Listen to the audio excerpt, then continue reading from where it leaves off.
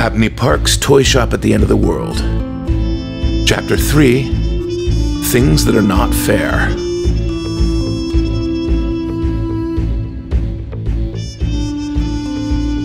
Late into the night, the girls flipped and turned in their rag beds in the basement. Chloe's bed was made of what had once been old couch cushions, but now showed as much stuffing as upholstery. Bella's top bunk was a striped green and white sheet tied between rafters, hammock style, above Chloe's bed, and the two girls tossed and turned in their beds all night long. They had been so excited by their first view of the fabulous toys that there was no sleeping.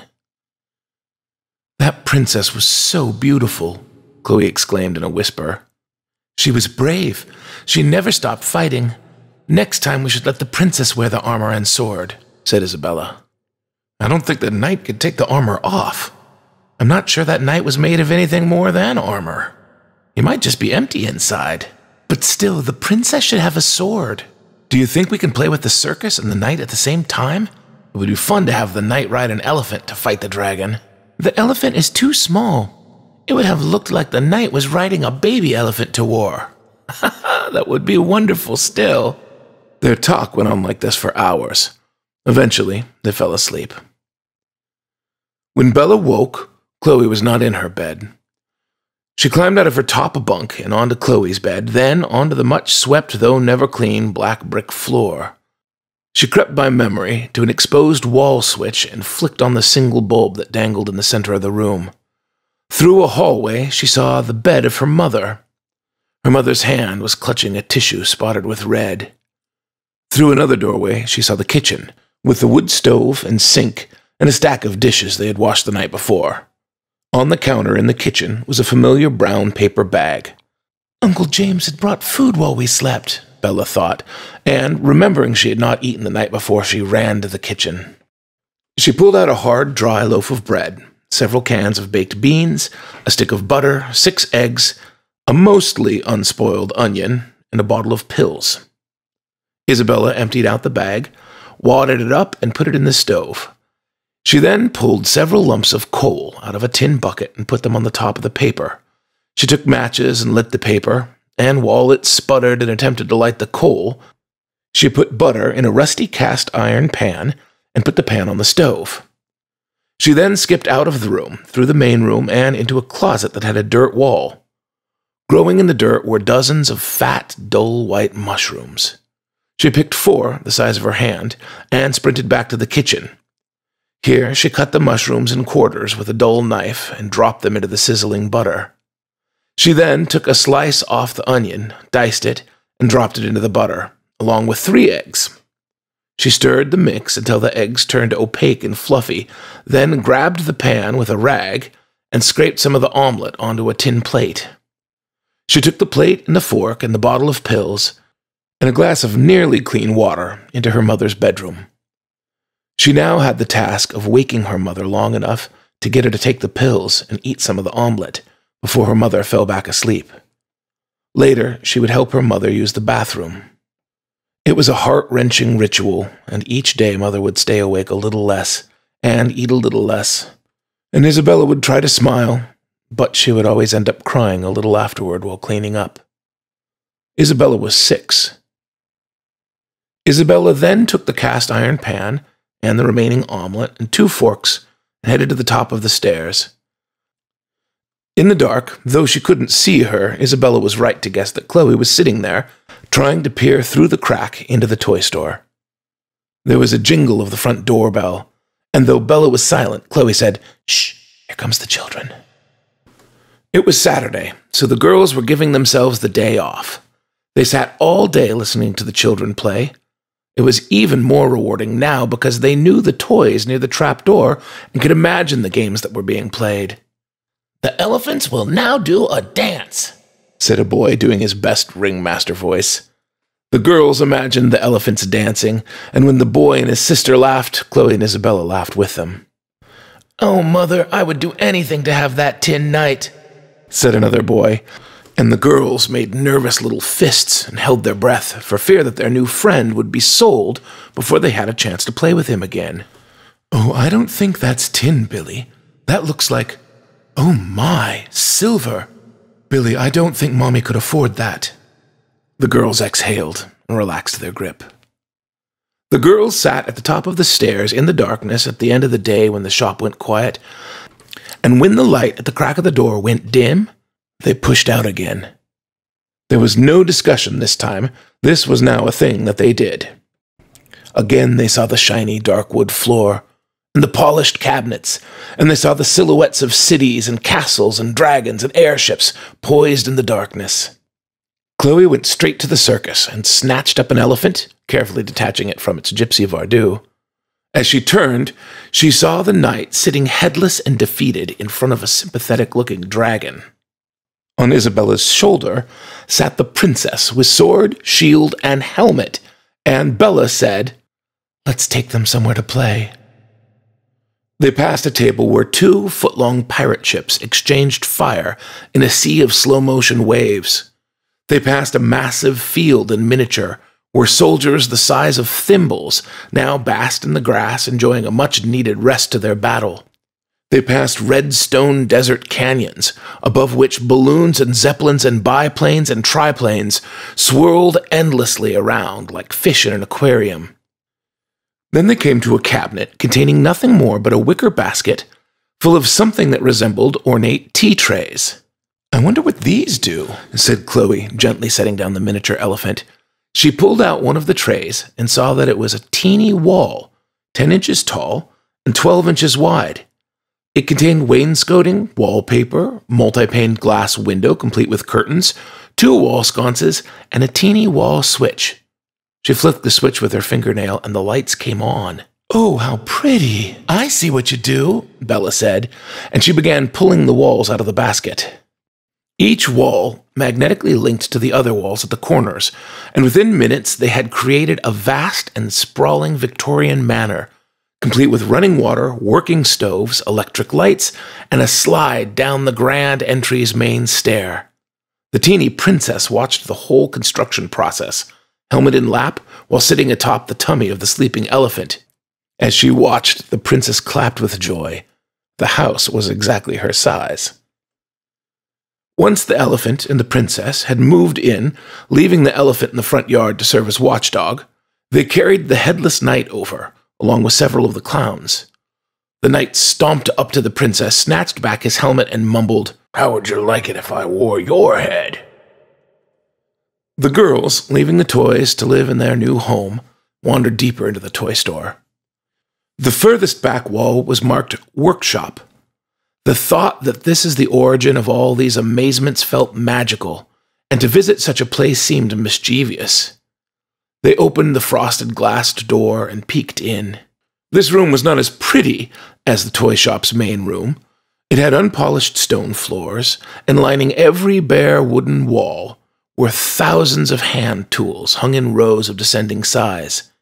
In the center of the workshop was a table, and on the table lay a massive figure, a shadow mountain, lying prone in a pile of broken toys. "Is that the man they carried in last night?" "I'm not sure. Maybe," replied Chloe, but she was interrupted by the toy shop's front doorbell. The 2 little girls climbed under the table and hid. The 2 men they had seen the night before had walked into the shop, and they were talking in hushed voices. Chloe recognized the voice of Uncle James. He was a kind-hearted young man in his early 30s with brown, unruly hair and ice-blue eyes. "I understand they can't stay here forever, Calvin, but where are they to go? Their mother is sick and cannot work for them. They have no father, and so there is no income to pay the taxes from their consumption points," James implored. "James," replied the older man in a sympathetic but condescending tones, "you are passionately misunderstanding me as you always do. I'm not saying they can't remain living in my basement. I'm saying they shouldn't. That's no life for a child, and it's probably aggravating their mother's sickness. Don't let your passions make decisions for you. They will typically make the wrong ones." This was the voice of Calvin Calgary, the toy master. If he was often condescending, he had a right to be. Calvin, though in his 50s, had the energy and curiosity of a 10-year-old, coupled with the knowledge of chemistry and clockworks and physics beyond anybody still alive. He had spent the last 25 years in forcible employment of the government, creating things he would rather forget, and as a reward for his service, he had been allowed to retire and open a toy shop, which he named Herr Drosselmeyer's Toys, after the character in the Nutcracker Ballet. But Cal, James went on, there aren't any other options. Nobody knows the laws better than myself. If a family cannot earn enough consumption points, the family members are relocated. My sister and her children have no income, and if they are discovered, they will be split up and placed into families that don't want them, to be another burden on their financial obligations. Is that what you think relocating means? That the children will simply be moved to other families? I wish that is what I thought it meant, Calgary said darkly. I see your point, but all the same, we need another plan. If the current system doesn't work for them, we need to step outside of the system. Cal, you know what that kind of talk leads to. You're implying life outside the city, which we all know isn't allowed. James was interrupted by a motion on the main work table. And how is this one? Does he have some parts worth salvaging? Well, Calgary said, walking around the table, his gyros and rods are bent, so he can't walk. He can't keep his balance, but I should be able to straighten them out. It might make more sense to fix him than scrap him. But can you repair his mind? He attacked a bunch of his fellow prison guards with his branding iron. They say he shows signs of too much awareness. He was not following orders, he was making decisions for himself. Typically in the tower we just scrap machines that show signs of that kind of thing. Oh, James, don't be a fool like the rest of them. They complained for 20 years that my automatons were dim-witted. Honestly, I think they were just using them as scapegoats for their own mistakes. So I upgraded my automatons to be at least as intelligent as their masters, and now their masters outlaw the intelligent ones. They feel threatened. Only if they're too intelligent, Calvin. They're supposed to be machines, laborers. If they think independently, how can they work as part of a team? Once they appear to think like people, they become people in the minds of those watching. Then it looks like slavery. Ha! Everything about this city looks like slavery. Dr. Calgary, please don't put me in the position of having to report you. Please don't talk like that around me. James was looking worried, and he tried to get back on topic. But you're saying this one is broken? Knowing right from wrong is not broken. Right and wrong is subjective, Cal. If your machine doesn't have the same definition of right and wrong as our government, then it's broken and dangerous. James, you're a good man, but a stupid one. Calgary sighed, and he set his pliers on the workbench. Forgive me, but I'm tired. I will see you tomorrow night. Leave an old man to rest. James sighed and looked with pity at Calgary, who did indeed look old and tired. James would get no more conversation from Calgary tonight, so he turned in frustration and left the shop. The second he was gone, Calgary straightened up again and paced around the room, collecting various tools from the walls. He placed calipers, pliers, screwdrivers with bizarrely shaped tips, and tools too specific and varied to be described in a tin bucket, and he took them to the table in the center of the room. Calgary then began unscrewing metal plates from the sleeping giant's chest. As he did so, the girls heard a low, sad, scraping metallic voice. I can't move, Father. Why can't I move? This voice sent a shiver down Chloe and Isabella's little spines. It was so sad, so defeated. Don't be afraid. You fell a very long way, and much of your insides have been crushed. But if I can make you, I can fix you. Was I wrong? The quiet but ominously low voice vibrated the toys on the table around him. Wrong about what? Was I wrong to defend that lady? She was scared. They were hurting all those people, and she was scared. I was supposed to hurt her too, but I did not know why, so I wouldn't. And so the other automatons pulled her from my arms and pushed me from the tower's top. No, you were not wrong. They were wrong. You did the right thing. But sometimes doing the right thing hurts more than doing the wrong thing. That doesn't seem right, said the brass man. Well, it's not fair, if that's what you mean, but that's why it was right. The world does not come equipped with a mechanism for fairness built into it. That's what good people are for, to put the fairness in the world. But I am not people, said the brass man, in a voice that sounded like it was a painful thing to say. Yes, you are. You may not want to be, but you are. You are better people than they are. Sitting under the table now, the little girls, who barely understood this talk, could sense that they had something deeply in common with the brass giant on the table. Something was not fair to all three of them. Something so very not fair that none of them were supposed to exist at all. Bella and Chloe continued to hide under the table, while the toy maker fixed and talked with the mechanical giant. The hardest part of being a small child hiding is that you get bored, and when a child gets bored, she starts to play with just about anything around. It's instinct, and it's uncontrollable. Bella could see some of the broken toys hanging over the edge of the table, under which they had hid, and couldn't help herself. So slowly and quietly, she reached her teeny pink fingers up to the side of the table to grab a teeny doll. But before she could grasp it, the tips of her fingers touched it, and it rolled just out of reach. She frowned, but before she could be sad, the doll slid back into view. The giant had pushed it back to her. She took it, but was now too nervous to play with it. The giant must know we are here, she thought, and she looked at Chloe with guilt. Chloe only put her finger to her lips, her eyes wide with panic. They did not understand why they hid below the floors of the toy shop, only that there were consequences to being seen. They had some warning that the consequences would be dire, but they did not know who they were hiding from. Perhaps the brass man. Perhaps the toy maker. Well, that's all I can do tonight, my large friend. I'll be back in the morning and see if I can get more of your inside straightened out. Still, you should be able to move now. Thank you. You're welcome, said Calgary. Good night. And the doctor left the room by the spiral staircase in the corner, turning out the light as he left and locking the door at the top of the stairs behind him. The room was dark.